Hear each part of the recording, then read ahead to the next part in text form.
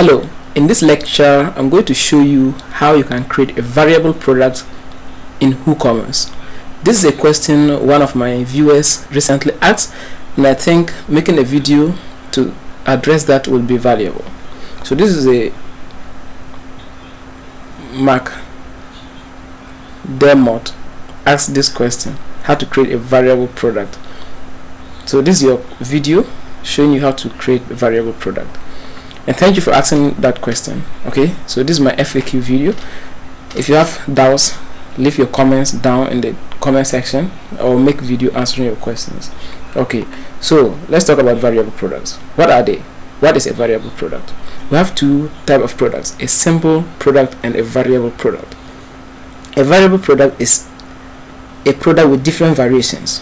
Let's take t-shirt for example. A t-shirt has different sizes, that is small, medium and large. Not just that, but it may also come with different colors: blue, orange and green. So with a variable product, customers can select the color of the product and then choose the size, and the price will also adjust accordingly. After that, they add your product to cart and then check out. Okay, and that's a variable product.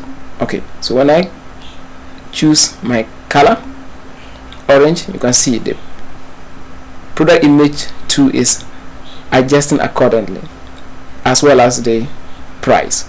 Okay, now let's talk about simple product. Simple product do not have this attribute. What happens is it gets a simple product line here with simple or a single color with one size. There's nothing there to change. It's just there. You can only increase the quantity and then add to cart and check out. So I'm going to be showing you how to create a variable product. Alright, are you ready? Let's go. So to create a variable product, just create your product. Okay, so to create a product, you go to new and create your product. I hope this process is easy. Now once you have your product, simple product created just like this, make sure you edit your product. So you click on edit.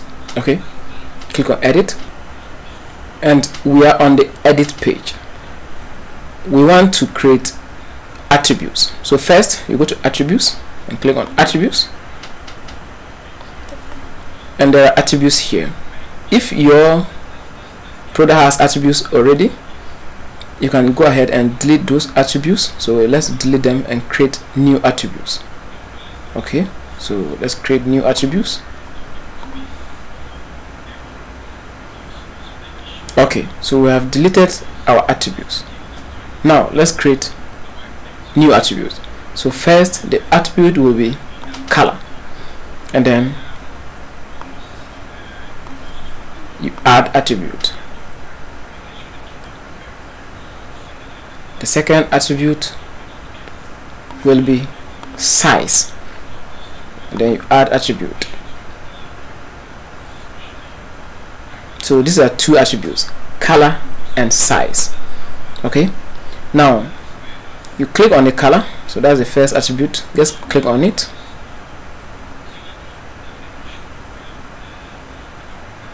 Now with this color, let's give our color the actual colors. So the first color will be, let's say, orange. Okay, so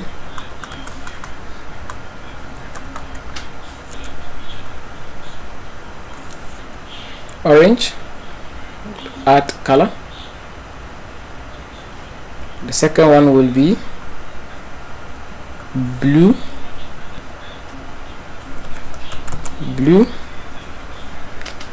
add, and the third one will be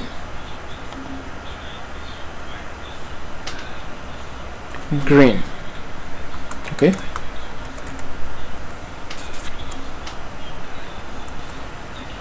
add to color.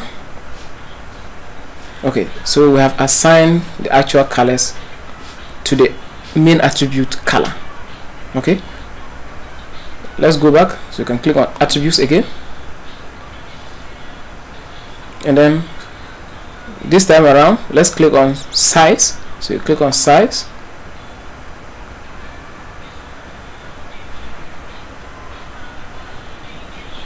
Here we have small, so S stands for small.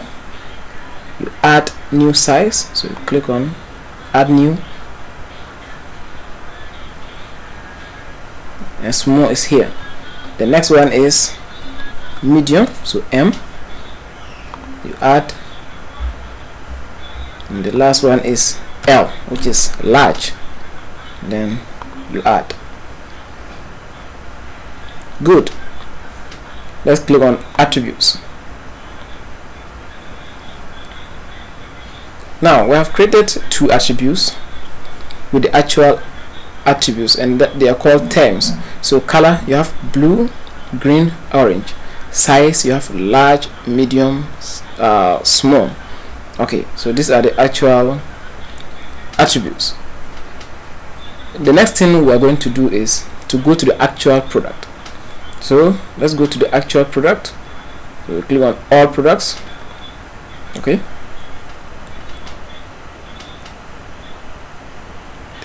and this is the product we want to edit. Okay, so you click on edit. This is the edit page.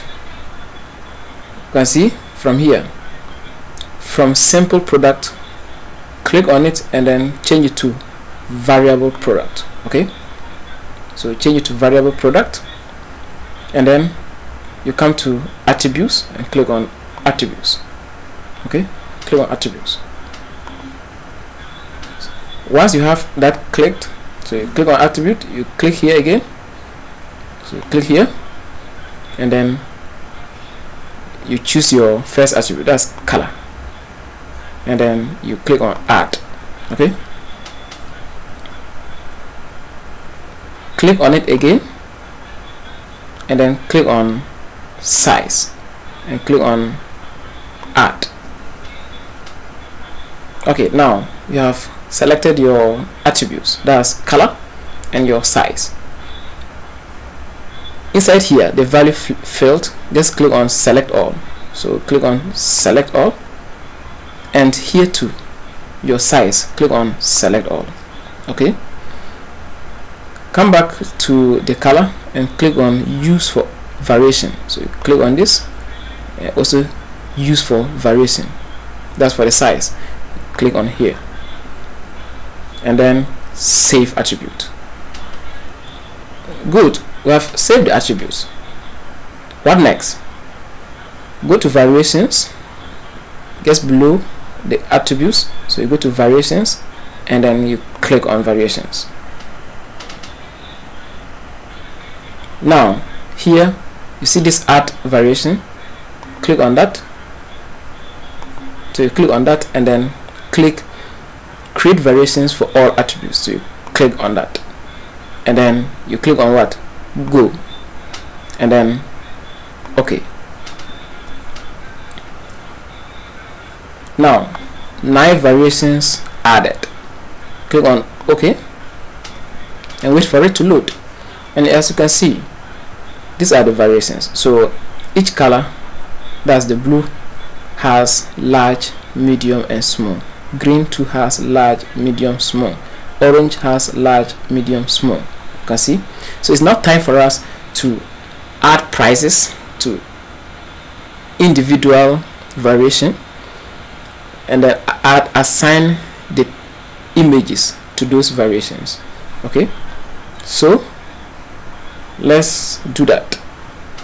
See here, guess here, click here, all right, and then you can see this is an image, and it's what? Blue t-shirt. So you click on blue, you click on the image, and then let's pick the image. This is the one we want, so this is blue, so you pick it and then set variation image. You can set, let's set the price straight away. Okay, so it will not be moving back and forth. Okay, so regular price, let's put it $200 or 200 cedis. So this is in Ghana cedis. Okay, you can put it on sale. All right, but this video is not for that. So that one is okay. We're done with that. The second variation, which is the blue medium, so you just click here, assign your image, that is blue image, the same image, set, and this one you can put 300. Okay. The third one, do the same, select your image, and then your price, that's your regular price, maybe 400.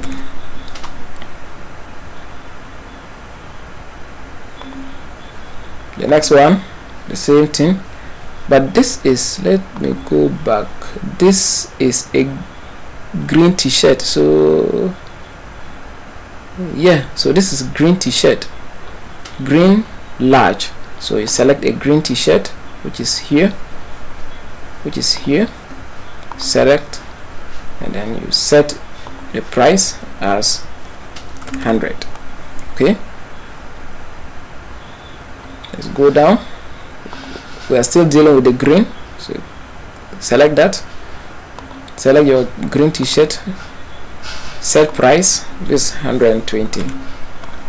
Okay, and then the next one, which is also green and small, so select that, and then image, that's green, you set price, that's, let's say 130. Okay, we're done with the green. Let's proceed to the next color, which is orange t-shirt. So you click on that, and then you select your color, and it's orange. So let's take this.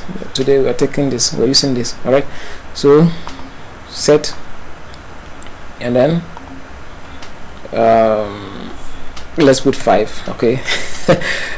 And then we go, we are proceeding, we are moving forward. Click here, select your image, which is orange, set image, and today is 6. Okay, so this is $8, 8 cities.